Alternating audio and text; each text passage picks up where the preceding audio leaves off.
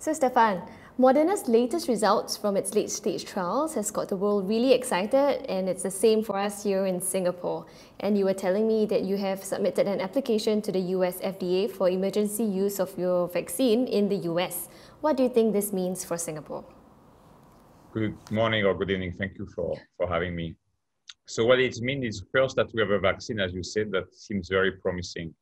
The study is now fully analyzed, 94% efficacy of no disease for people who get the vaccine. And what is very exciting to me is there is no case of severe disease. And as you know, what drives hospitalization, ICU, and death is severe disease. So we're very excited that there were no severe disease with our vaccine. So in terms of timelines, we started to discuss with Health Singapore to submit to them all the information. It's really, of course, their prerogative of how long they're going to take to review the file, but I could anticipate either in December or January, they will be comfortable with all the data. And as soon as it's possible, then we'll be shipping vaccines to Singapore. So do you have any information of how many doses that could be? We have information, but because this has not been disclosed yet by Singapore government, I'm not allowed to disclose at this time.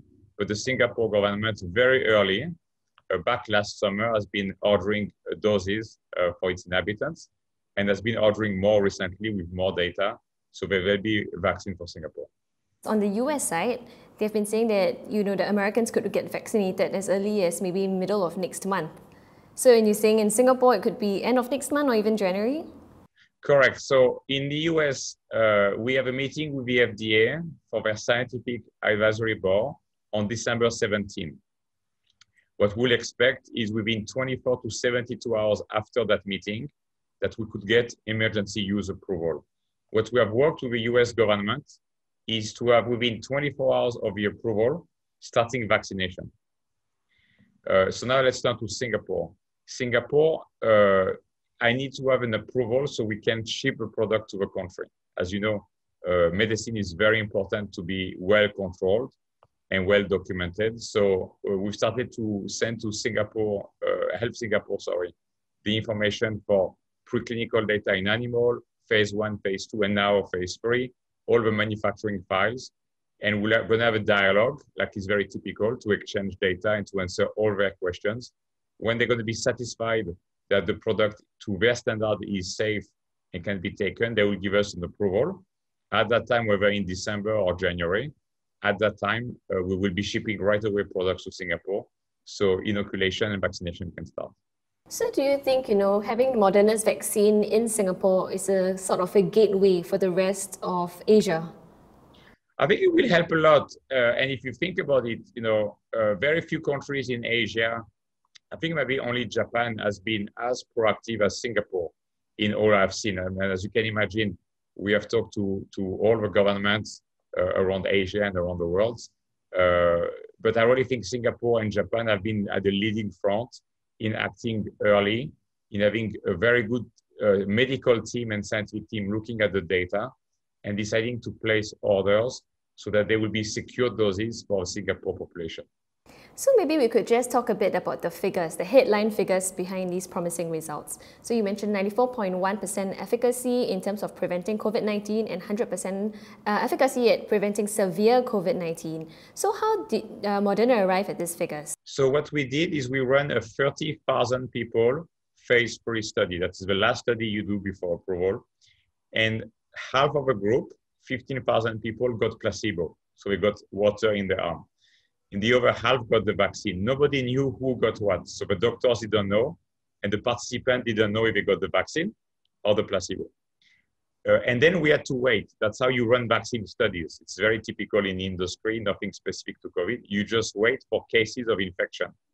And what we did, we had agreed with the FDA before the start of the trial that when you look at the statistics and how to power statistically the trial, we needed 151 cases. Well, yesterday we reported 196 cases, so more than required, because as you know, there's very high infection in the US. So it's bad for the country right now, but it's helping the vaccine trial go faster.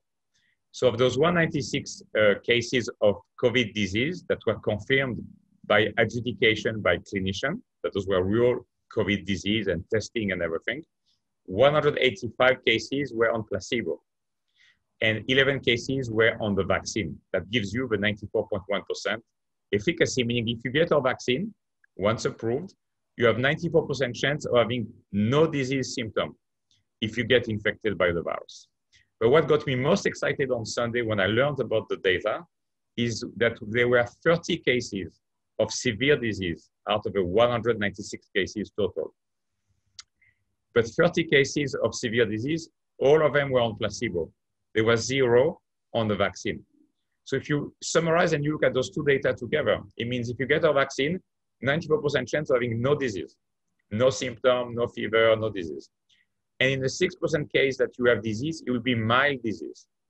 You will not have severe disease. And as you think about what has really put the economy on its knees everywhere and all the social impact we have, job impact, schooling, mental health, and so on, it's the hospitalization of people that are elderly, of people that have comorbidity factors, and the worst cases become, ICU patient, and the worst cases lead to death.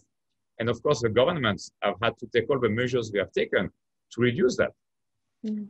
If you are able to immunize most of the population with a vaccine like Moderna's vaccine with high efficacy, you will be able to prevent hospitalization, and that will be a game changer.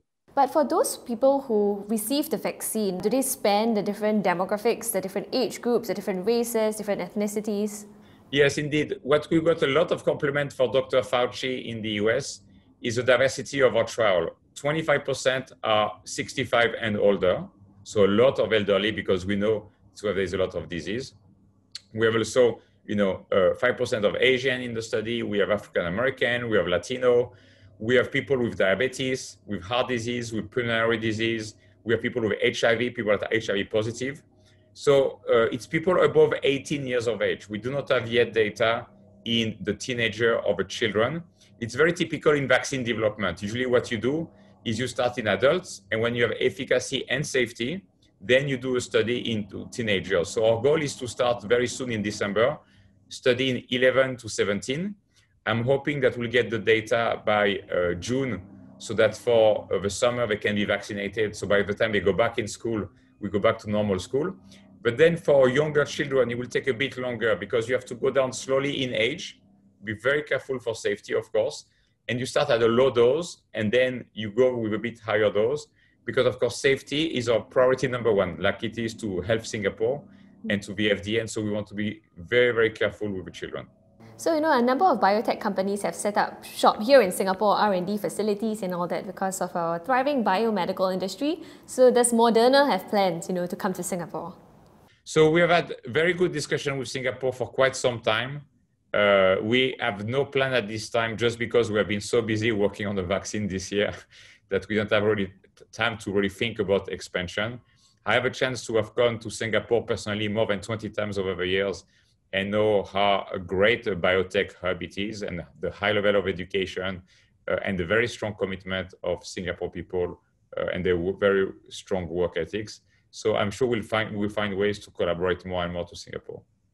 Okay, thank you, Stefan, for your time, and good luck with the rest of the vaccine development journey. Thank you so much for everything. Stay safe. Bye-bye.